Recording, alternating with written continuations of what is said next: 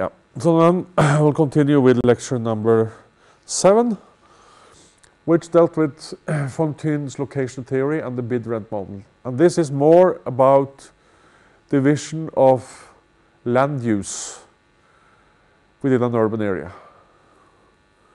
Says something about the mechanisms that can affect the way a city is divided between, let's say, the central business district with consultancies, lawyers, upmarket fashion shops, and so on.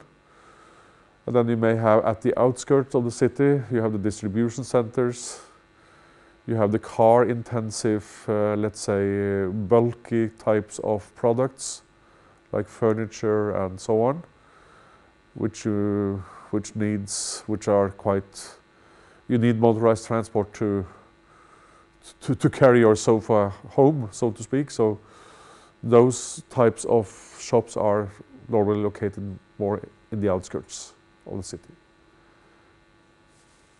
So I tried to show you how we can explain or understand the distribution of activities, economic activities within an urban area. So the important observation is that land prices tend to fall with increasing distance from the city center, but at a diminishing rate. And the average land area occupied by each household or company tends to increase with distance from the city center, meaning that you have a substitution effect. Cheaper land, you use more land. More expensive land, you use less land because it's expensive, and that will affect the, let's say, the type of companies, industries that will be attracted to these different areas. Distribution centers needs a lot of land. Lawyers, consultancies need much less land per, let's say, output unit, which may be 1 million turnover per year or whatever. And these are, this theory from Fontaine is quite ancient. It's from 1826. He was the first to elaborate on the distribution of land use. And it was followed by Alonso, Mills and Muth, the so-called AMM model, developed during the 1960s. So this is the workings from Fontaine.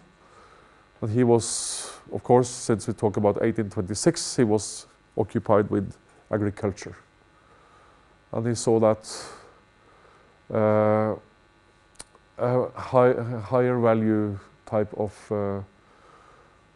grain, like barley, tended to be grown closer to the market, which was here. And it costs more also to transport barley. So we have a distribution with barley closest to the city center, and then from there on, wheat takes over. And outside of this, you have wasteland. Not it may be grass for cows or cattle or whatever, but not any grown substances like these two types of grain. And then so this is linear bid rent curves, no substitution effects between land and activity. But these bid rent curves, they are actually allowing to substitute land for other types of activities. So what I want you to, I'm not going to ask you about theoretical, let's say,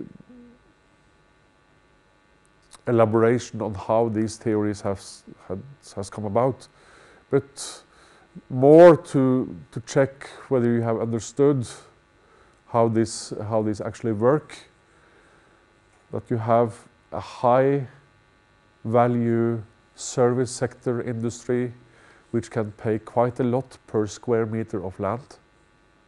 Rent per square meter is the value of the vertical axis,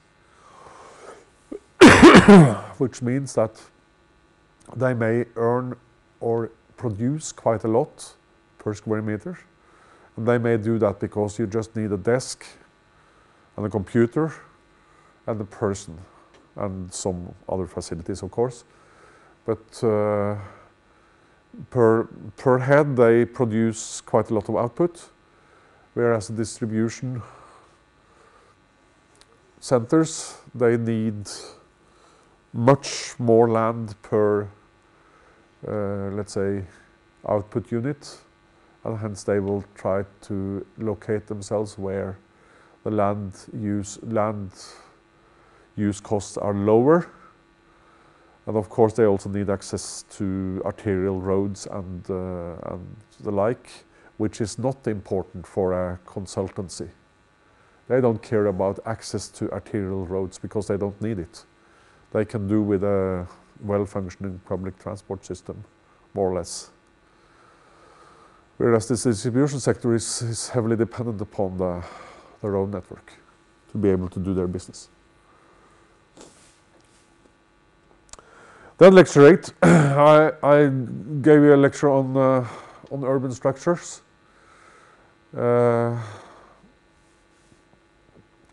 Where I just went through 4 different types of urban structures from type 1, which is a very dispersed structure, very car dependent, typical for American cities, with which have had, well, United States of America have had very low energy use costs, low petrol prices, big cars, big road networks, small city centers, if any at all. People live very dispersed and they drive a lot, to put it very short-handedly.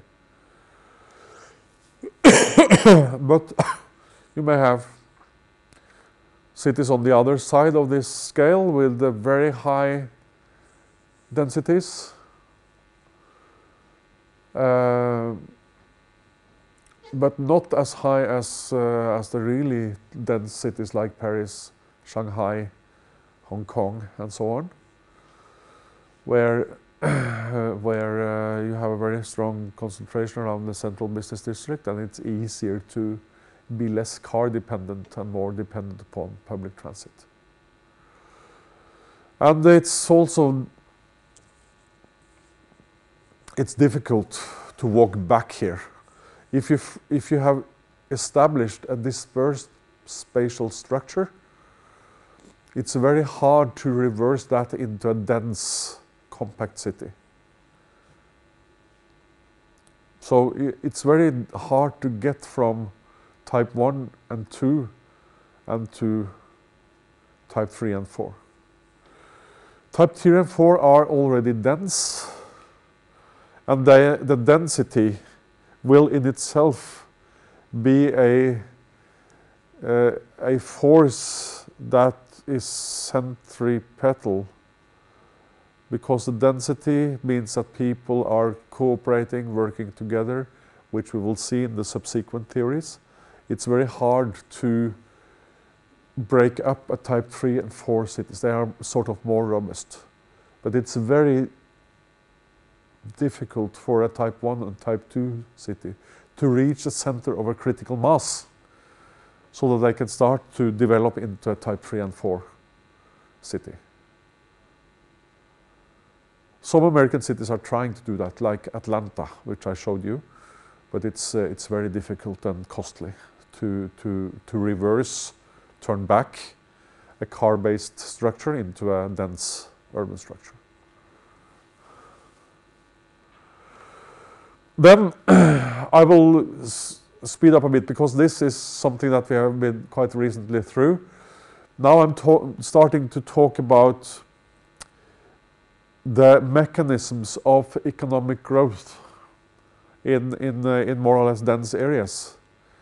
And I'm back to the cumulative causation theory and try to elaborate a bit upon the mechanisms that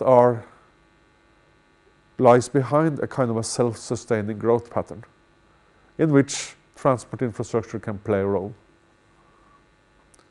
And we started with Myrdal's cumulative causation theory,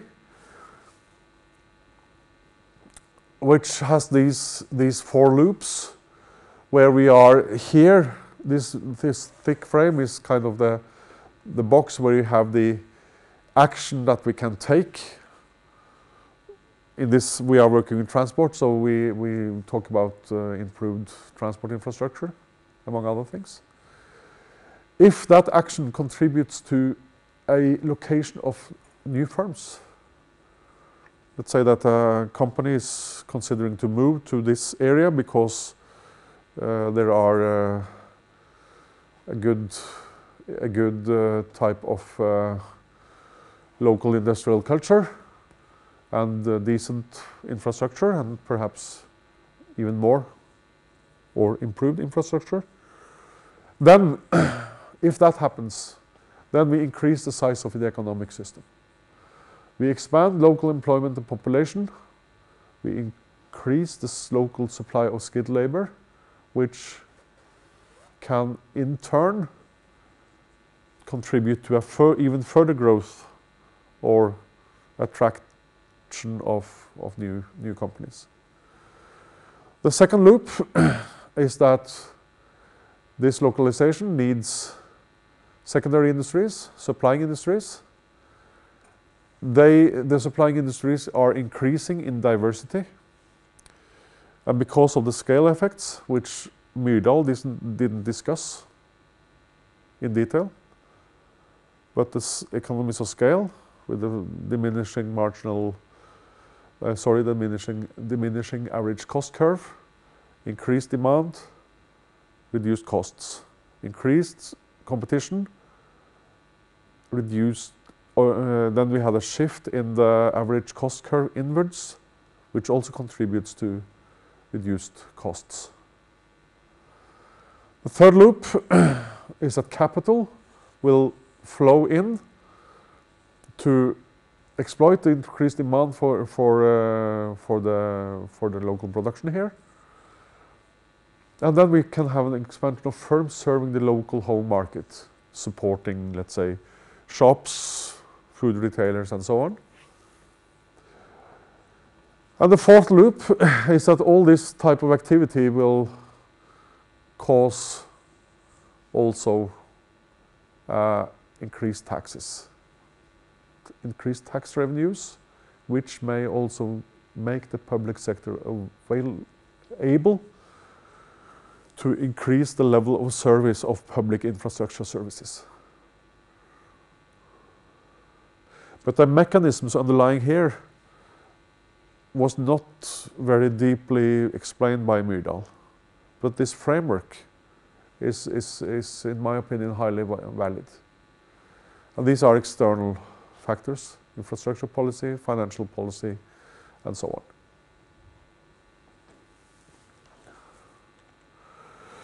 Then we turn to endogenous growth theory, which was actually based on an understanding of the importance of an increase in human capital. Knowledge, research and development, increasing the knowledge base, increasing the marginal productivity of 1 man-year was the issue at stake here. By sharing a common labor market, people could move around, take the competence with them, introduce their increased knowledge to a new company, gain more knowledge there, move on to the next company, and so on. Seems very theoretical, but in many, let's say, denser areas in bigger cities, that is what is happening. People have a quite high turnover. They circulate, like in, for instance, Lower Manhattan and Upper Manhattan, New York, Wall Street, and the real estate brokers up on the upper Manhattan. People change his jobs all the time. So this is mechanisms at work in real life. So this is the labor market effects, and then you have the research and development efforts also taking place. I showed you the external effects from research and development, which you should pay attention to. And then lecture 10A was about new economic geography, the Krugman approach, where I took this linkages between suppliers and the manufacturing industries, and between the manufacturing industries and the customers. That was the issue at stake in this theory, where we had this. This is also a contribution to the understanding of the loops in Myrdal's figure, that the clustering of economic activities as a result of market size, scale effects at company level, imperfect competition, that the competition is strong enough to make the prices be forced down to not pure monopoly prices, but to average cost prices.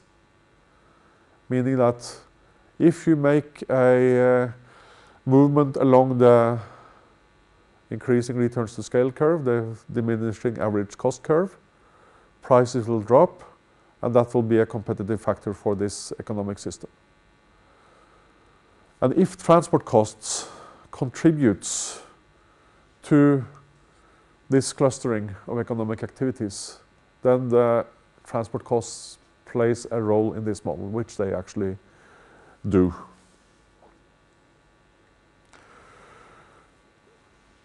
You should note the forward and backward linkages. Forward linkages towards the end customer, downstream in the supply chain, meaning that you increase the demand for the existing firms. Then we have this linkage downstream towards the market side.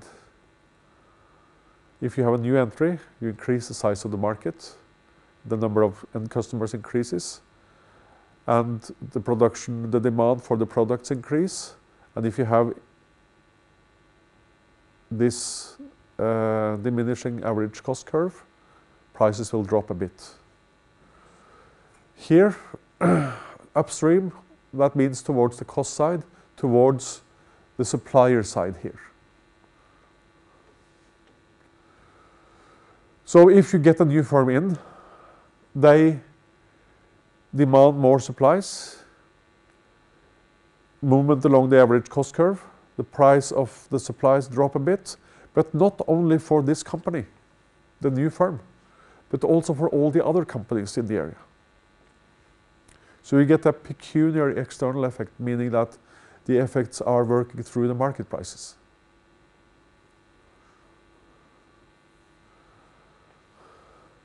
And we split the external effect into pure or technical, research and development externalities is an example of that, and pecuniary external effects, which works through the market by means which is a result of reduced average costs.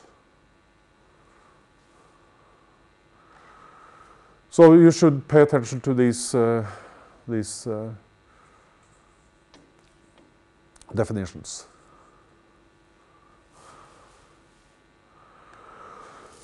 Then we proceeded with wider economic impacts of transport infrastructure. And this is kind of recent research, ongoing research.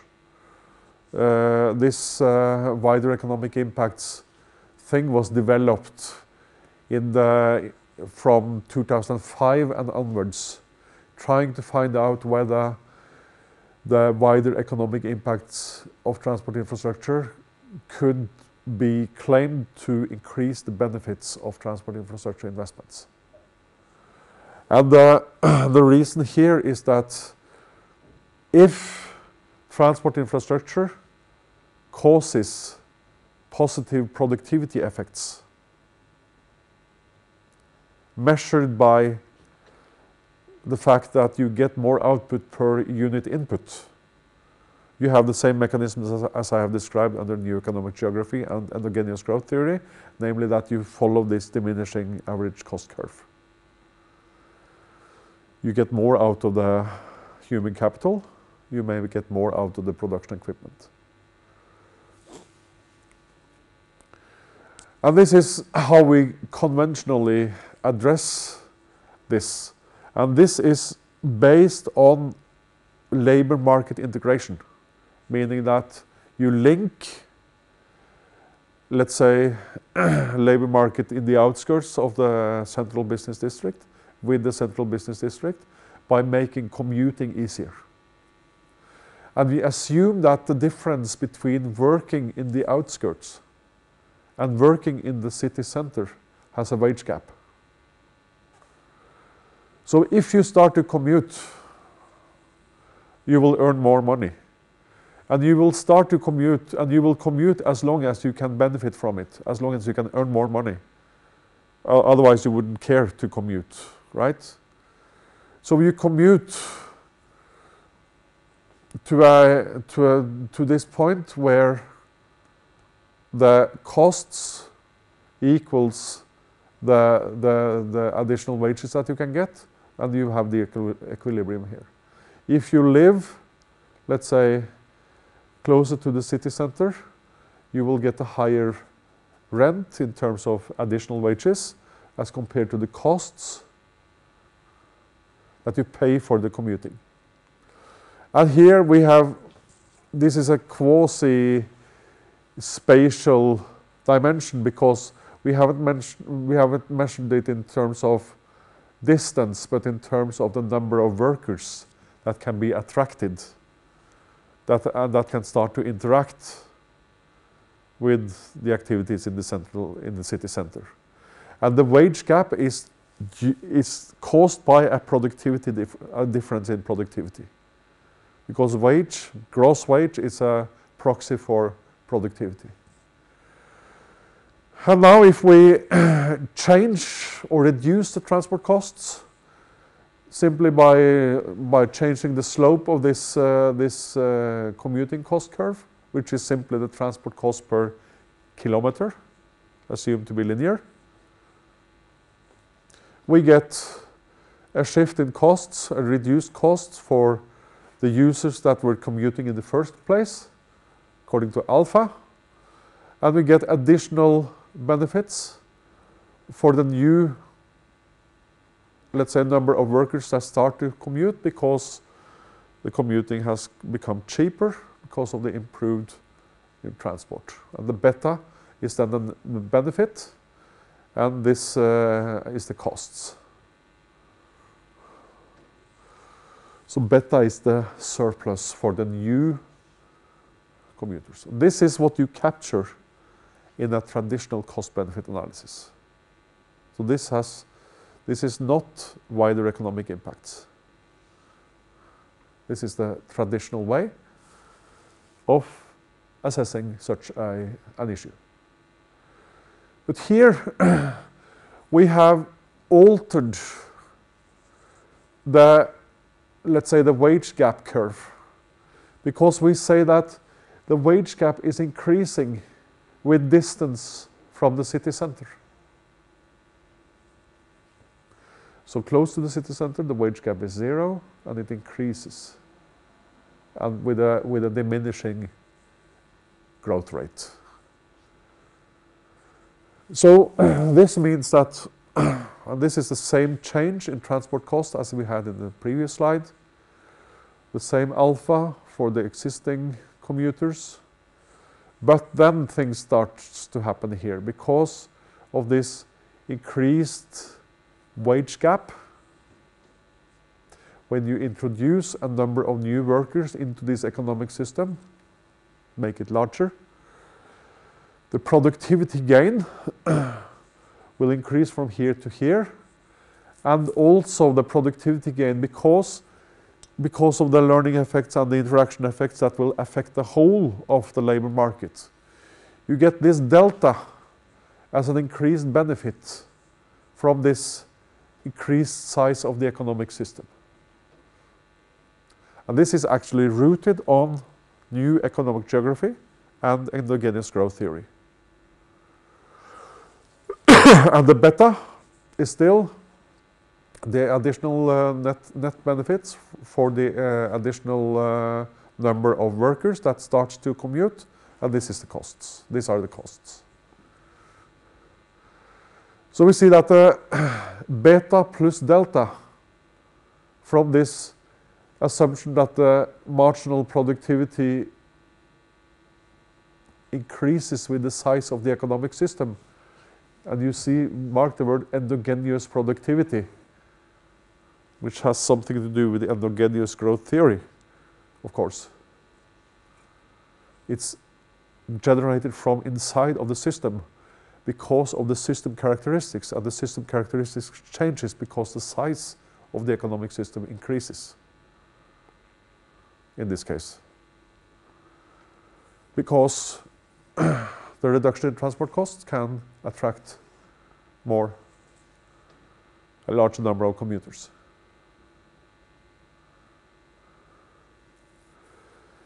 So, in this case, if you compare delta plus beta with only beta, we see that there is an additional benefit connected to this wider economic impact, which is based on increased size of the economic system, reduced average costs, and all that nice features that we have learned from endogenous growth and new economic geography. Then we ended this course with Porter's cluster theory and industry clusters. And you should just pay attention to the definitions of a cluster. It's not only a bunch of similar companies located in the same place, as you can see with distribution centers located in the same spot and so on. But there needs to be a set of related industries, a supporting public sector, and a good and supporting banking sector present. And I used some time to explain that during this lecture. And in the sense that transport systems can affect the linkages between players in a cluster, transport will contribute to this clustering effect. And Porter doesn't discuss much of scale effects and things like that. He's more into the, let's say, the kind of sociological workings of systems where people are working closely together with the trade-off between competition and collaboration, trust, informal structures, and so on, which is an important explanatory factor behind the growth of different industry clusters. And this is the definition. And the main driving force behind Porter's explanation is this demand conditions, where you have a demand from local customers that are advanced, and it may be of a kind that you can serve this demand from a local customer can also be relevant in the global sense. So if you manage to develop products under a certain pressure from the local customers, you may also be successful in the global market. That is what is said here. And then you need related and supporting industries in a collaborative structure and so on to make this to make this sustainable, the growth of an industry cluster. Then I turn to a more, let's say, formal discussion of this cluster problem or challenge, where you could assume that because of the external effects taking place between players in the cluster, with diminishing average costs and increased productivity from human capital and so on, we can assume that the return in the industry cluster increases with the size, but at a diminishing rate.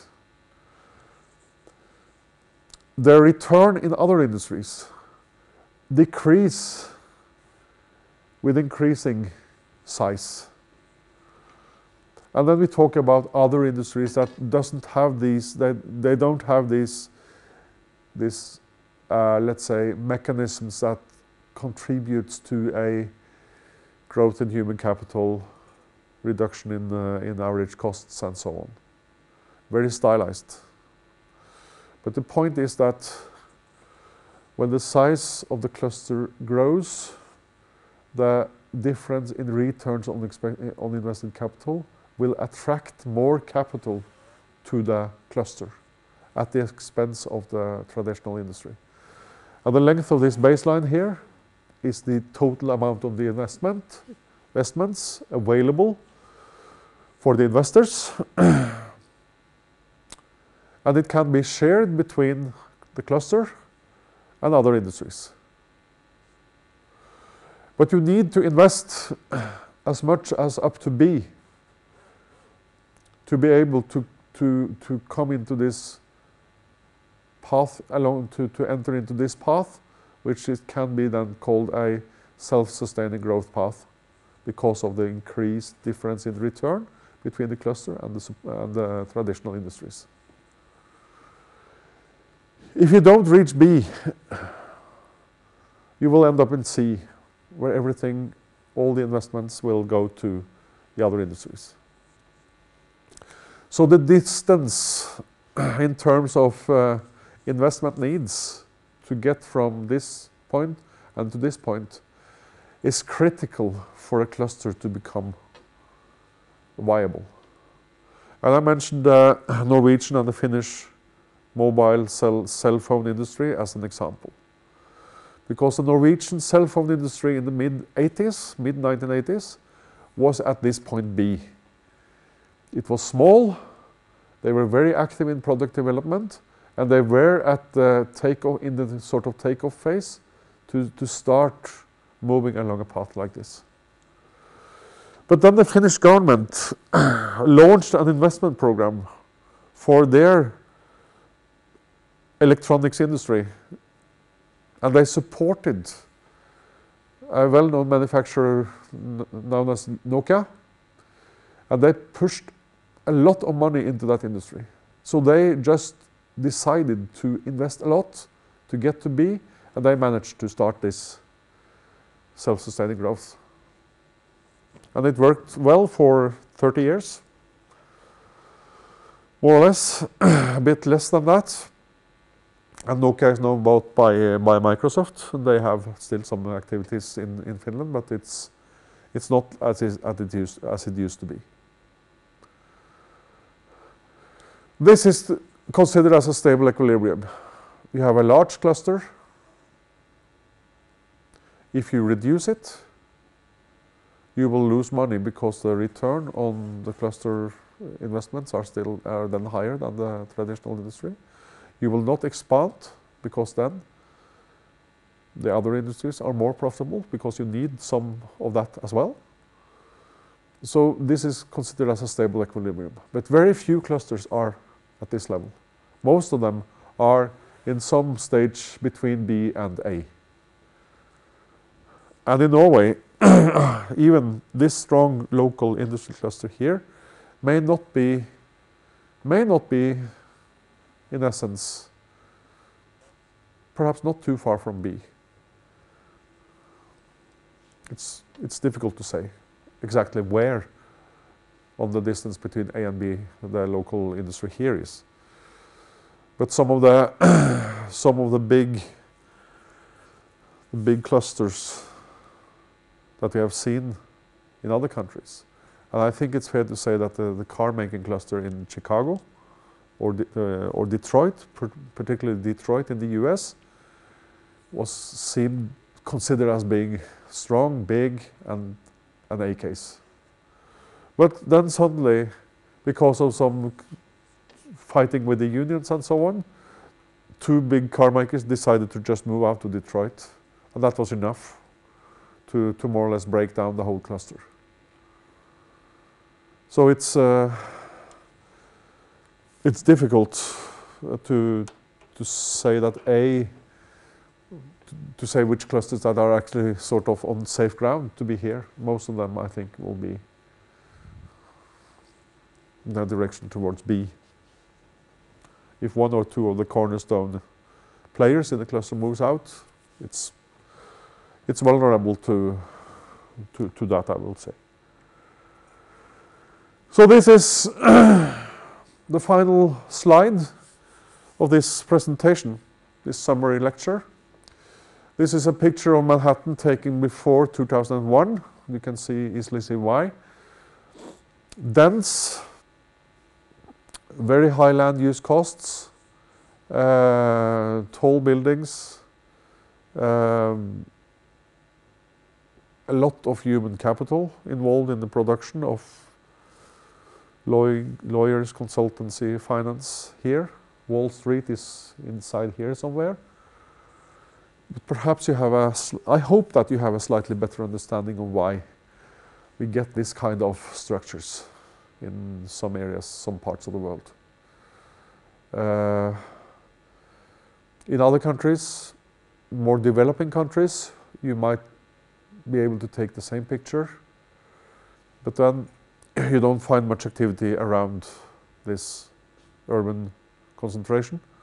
And that may be due to the lack of infrastructure, transport infrastructure, going from a central business district and out to the surrounding areas.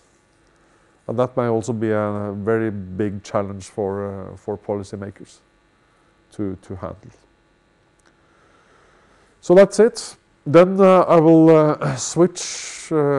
stop this, and then I'll switch to a very short run through of the proposed answers to your two group works.